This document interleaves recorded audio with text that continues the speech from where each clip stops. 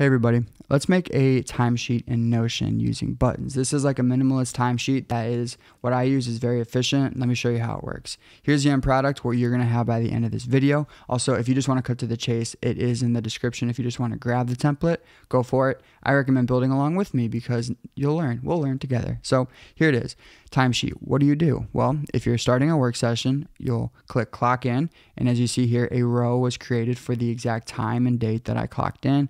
And then time goes by, we're working, and now we clock out. Click that button, and it will be pre-populated with the end time, and it will calculate the hours worked for you. If you worked, say, 9 a.m. to 5 p.m., and you did an hour break, you didn't clock out, you can just reactively add hours on break there, and it'll automatically do the math for you. And then if we want to, keep track of what we did, we can put that here, what we did for work. This is useful if you have other clients, especially because you'll be able to show them what you did. If you're invoicing, you can kind of go back and see what you did that month. And you can also have a quick summary of the hours that you want to bill them. So this is exactly what I use. Let's get started. So what we're gonna wanna do is have a empty page and make the database that we're storing our work sessions. This is going to be the monthly view, and for every property, if you're new to Notion, you can change it here. I'm not going to do that here just because it's kind of going to add too much time and it's pretty obvious how to do it.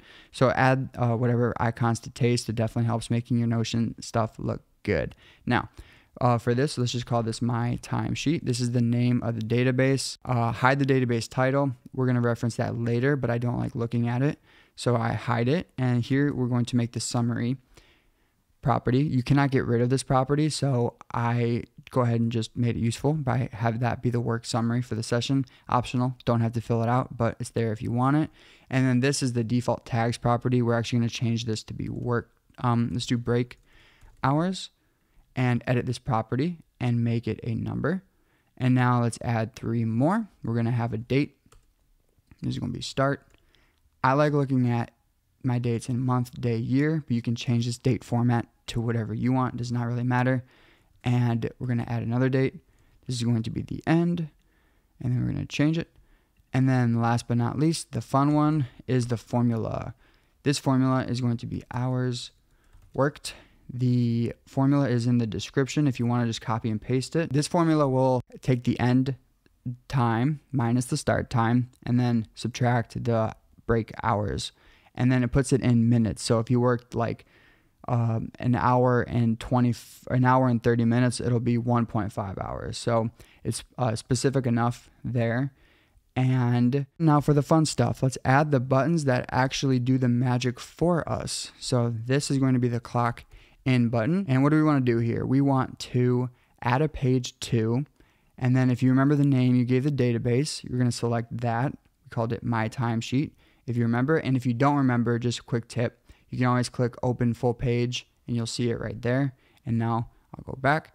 So open this back up, add page 2, my timesheet, and then very simple, going to leave that blank.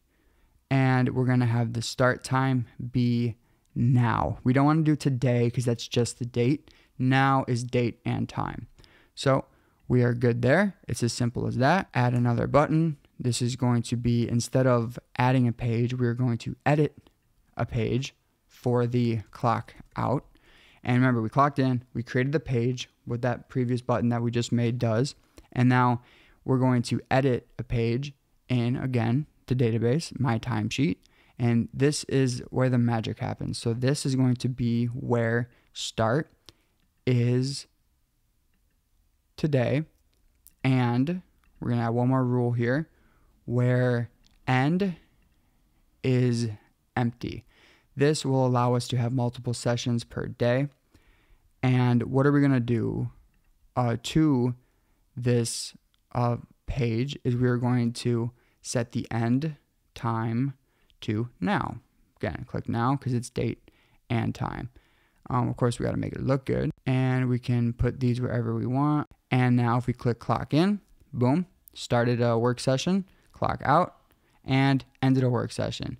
I work 0 hours, but if this was whatever half hour, it would be 0.5 here.